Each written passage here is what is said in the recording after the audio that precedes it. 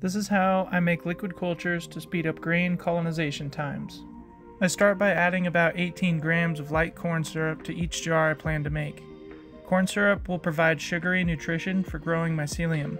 Next, I add a half teaspoon of Peptone to each jar. Peptone is a mixture of polypeptides and amino acids that promote fast and healthy mycelial growth.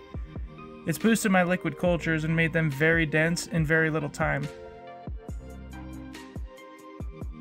Next, add half a teaspoon of light malt extract to your jars.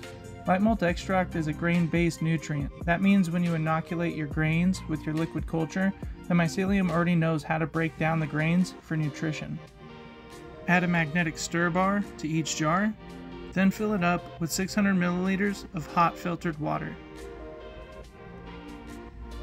Mix everything up with a spoon or a magnetic stir till everything is blended well.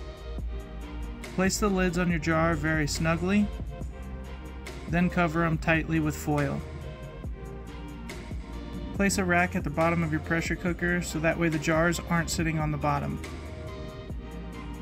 Then pressure cook them at 15 psi for 45 minutes. After 45 minutes, remove the jars and allow them to cool for 24 hours minimum.